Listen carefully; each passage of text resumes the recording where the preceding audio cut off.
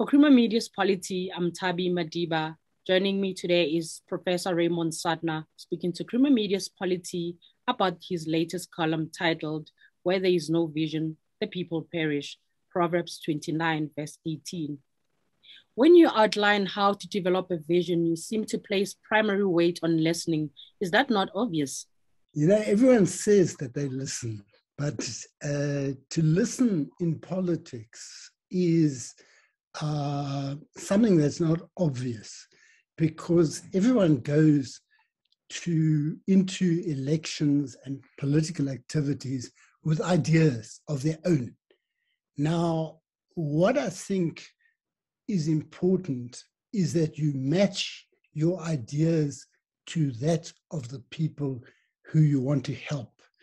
And you don't automatically know what they need. For example, they don't have electricity or they don't have water, but where you put the water, where you put the electricity, where you put the taps for the water is actually important. And you need to hear from the people in the communities how you plan it. Also, in the beginning, in a lot of rural areas, when something happened with the pipes, they hadn't trained people in the communities on how to fix the pipes. So they had to wait for people to come from 30 kilometers away and things like that.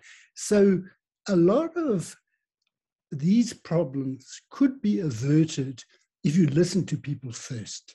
But also, you know, when you have clear ideas in your head, you sometimes think that all you've got to do is put them across and convince people. But when you develop a vision, you actually need to incorporate in your vision the input of people in communities. And it's not obvious what the input will be. And when I used to do interviews for scholarly things, I would sometimes go to an interview, I mentioned this in the article, and I would think, you know, I'm not sure if this interview is necessary because I've already spoken to X and Y about the same thing. But then when you listen, if you listen properly, sometimes a person says things that completely blows your way of thinking out of the water and forces you to rethink it. Now, it's the same with politics. And I think that people are a little bit arrogant. They think they know what's good for other people. That it's obvious they need this and they need that. But when you hear them, you may have your overall understanding jolted and improved, and it may take on a different character. And you refer to those who act on vision for emancipation learning from two different types of intellectuals, those who have been professionally trained and those who became intellectuals in the struggle. Is it correct to describe both of these intellectuals as intellectual inputs? Yeah, you know, we tend to think that you have to go to university and have a degree and be a professor and all that before you're an intellectual. But some of the most famous people in the struggle, some of the most famous thinkers, had very little formal education, if any at all. Like Moses Kotane had no formal education. Walter Sisulu, when he went to jail, had up to standard 2. Now, one of his biographers, Anthony Sampson, said that Mandela used to defer to Sisulu intellectually, that he regarded Sisulu as his intellectual mentor, so that Mandela understood that even though he had all the degrees that Sisulu didn't have, Sisulu had a strategic sense. He had a broad knowledge of history. He had a vision. And that he learned, Sisulu learned that through going to meetings, listening to people, going through training within the ANC. You know, there's a story about Sisulu which is quite funny. You know, he went to hear Dr. Dadu, the Indian Congress and Communist Party leader. And although he wasn't sick, he made an appointment to see Dr. Dadu as a doctor because he wanted to meet him. He was so impressed with what he had to say. So Sisulu had an inquiring mind. And in the early days of the Communist Party, they used to have night schools where they trained people.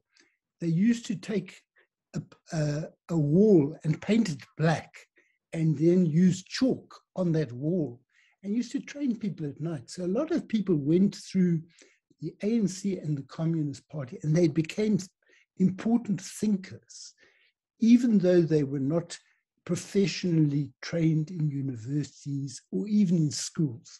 So I think the distinction is very important, and they are both what I would categorize as intellectuals, thinkers who understood what was going on in the world and in politics. And lastly, can you clarify how you're using passion and how it relates to thinking in developing a political vision? Well, you know, when you try to understand what people mean when they say the ANC has changed and it's betrayed people and all of that. Now, my understanding is that there were a lot of people who were very brave at one point.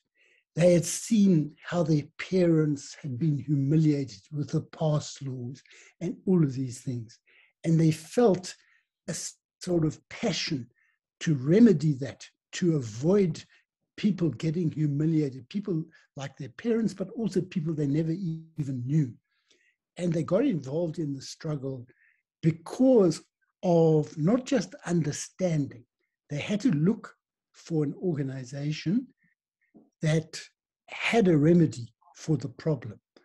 But sometimes you understand what's going on, but you still don't act on it. You need to have feelings about it. They had those feelings. Now, I think that that passion is no more in the ANC, especially if you think, for example, just one example, when money was diverted from poverty relief to pay for Nkandla, the ANC voted for that in Parliament. Many of those people who voted for it had once been very brave. They'd worked in places like Lesotho, which, you know, your life was in danger every single day.